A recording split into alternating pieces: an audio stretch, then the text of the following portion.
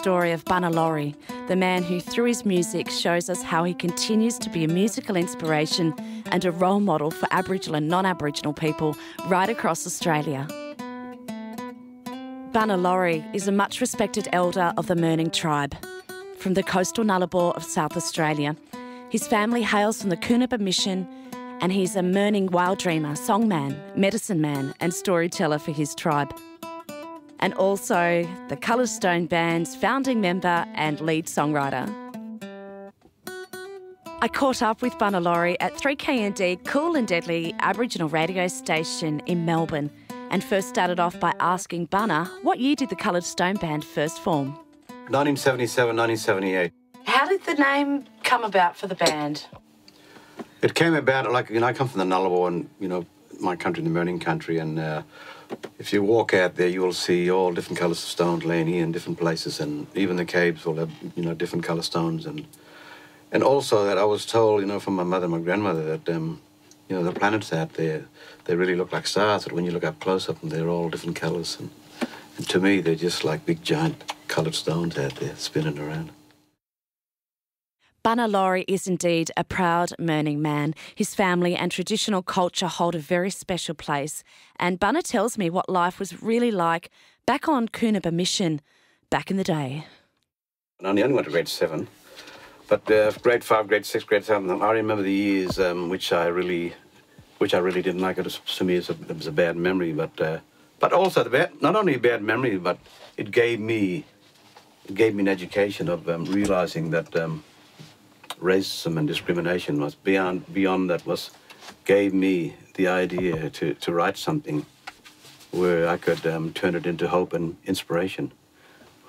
Because when I was in grade 4 and grade 3 at Coonabba Mission, when I first heard the rhyme that I really love today, Tell us about that. Baba Black Sheep. Hey. So Baba Black Sheep, and I first heard this rhyme, and it was just amazing because, the lyrics and the words and then the poem, I thought, wow. But then when I went to the big school in Sajuna, 25 miles away up, we used to catch a bus every morning to go to school. And I saw everything before my eyes. A lot of our Aboriginal, friends and relatives getting called black and boons and names like that in those days at that time. And I really didn't like it, but when I looked at that, and it made me realise that I could write this song called Black Boy.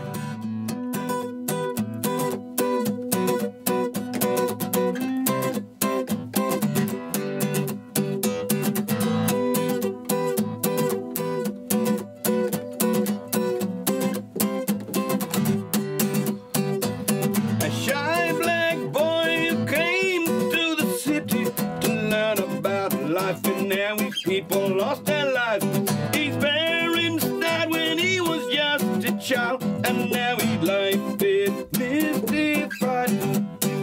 Black boy, black girl, the color of your skin is your pride and joy. Black boy, black girl, your life is not destroyed. I'm that Black Boy in dance school. I think people just request them first up, and we play them at communities 14 times or 15 times in one night. And they're just amazing songs. And no matter where we go, and I really appreciate it, and I love the songs that I sing because I sing it with feeling and sing it with love, and I share it with people. And that's one of the things that I love, all the songs. And once I know that people, benefit from those songs and making them happy and changing their life, it's. All those songs that I write is all my favourite songs. The color of your skin is your pride and joy. Black boy, black girl, your life is not destroyed. Back in the day, Aboriginal musicians found it difficult to break through into the mainstream charts.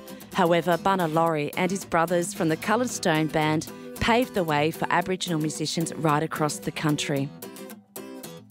In the year 2000, Bunalori was the very first ever Aboriginal musician to be awarded the Australia Council for the Arts prestigious Don Banks Award for Composers, honouring Bunalori's outstanding achievement and a sustained contribution to music in Australia.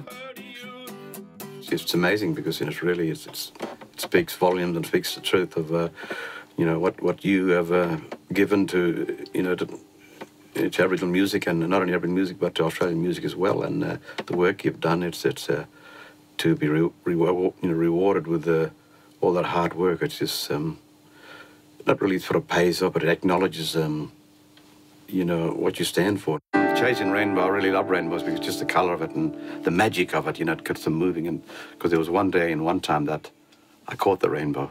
I saw it come and move, and I jumped out of the car and I put my hand out, and there it was, got me in my hand. Beautiful. All my hand was like, hey, I can almost see the bones through my hand, but like an X-ray. So it's amazing. One of the things that I feel in touching the rainbow. So, and yeah, and I love singing about rainbows and writing about rainbows. So because in my country, where I come from, in the Nullarbor, lots of those beautiful rainbows created in our belief.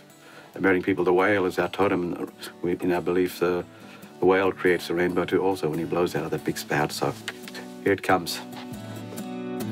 In the land where I was born, where the great Australian bight, the land I love the most, where the emus and kangaroos roam, and I don't want to leave that life anymore, 'cause I don't want to spend my life chasing rainbows.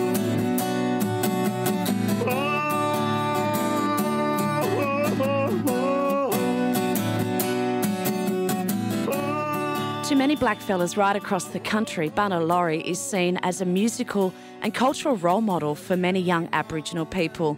And I asked Bunna if he has any advice to pass on to our next generation of young Aboriginal people. Choose what you want to do in your life. You know, if you want to be a musician, you want to be a doctor, you want to be a pilot, whatever you want to be, that it's all out there.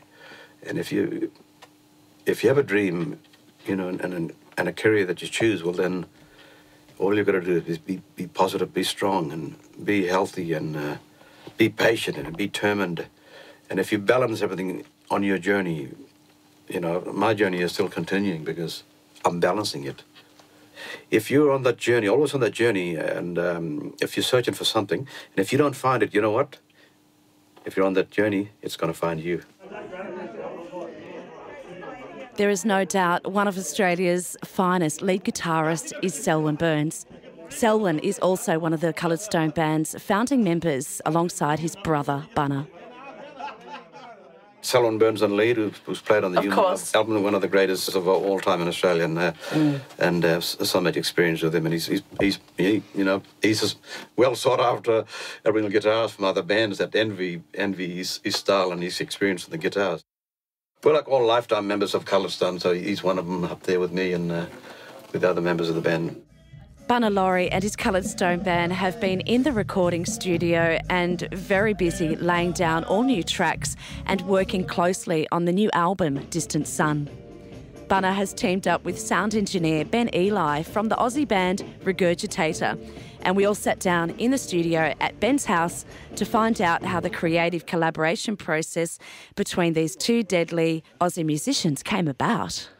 The day before Paul called me up and told me about Bunna wanting to record, I'd been down at the record shop in Fitzroy and I bought a copy on vinyl of Wild Desert Rose, and I was listening to it at home on the record player, and I was going, oh, this is a good record, and then I got a call from Paul saying, oh, Coloured Stone, I'm looking for someone to record. I was like, that's so weird, I just bought this record, you know. And there you go, you see, the ancestors and the spirits working together.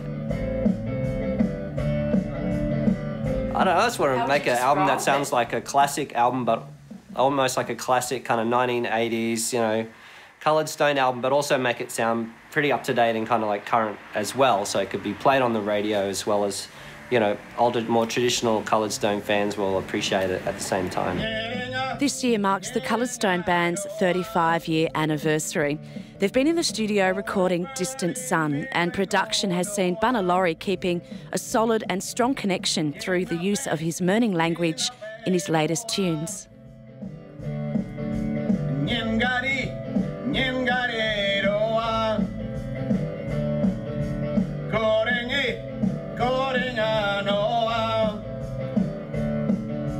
Now things won't last and it makes me sad, just makes me sad. someday, one day, we will be together again. What sounds are audiences going to be hearing? Computers and wildlife. The rain, the wind. It's all on the new coloured stone. It's everywhere, yeah. To me, it sounds really Australian. You know, it's not trying to be American, and naturally, it just sounds like Australia. Like, I can see the desert, and I can see the national parks, and I can see the coastline. You're so right. I'll just say my one word is just Australia. Australia. That's what it sounds like to me. Australian. Yeah. It's very Aussie, isn't it, mate? Yeah, yeah. Oh, you reckon? Yeah. Good on ya. All in one. Everything. Good on you, mate. Get on you, buddy.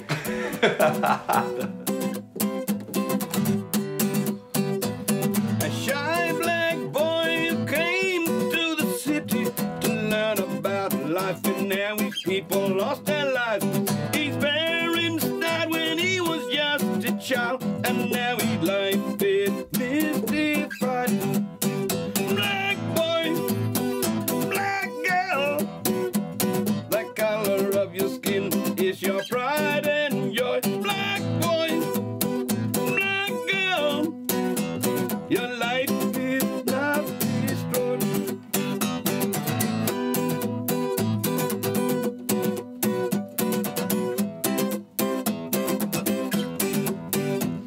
He didn't go to school 'cause they called him black boy. He hardly talked to the girls and boys. Don't be a fool, just obey the rules, 'cause you'll just learn the truth. Black boy, the color of your skin is your pride and joy. Black boy, black girl, your life is not destroyed. Bunna Laurie is constantly performing across Australia with his Coloured Stone Band as he travels this great big brown land performing gigs right across the country for the mob, performing in cities and remote Aboriginal communities as he continues his never-ending quest for change, recognition of all Aboriginal Australians.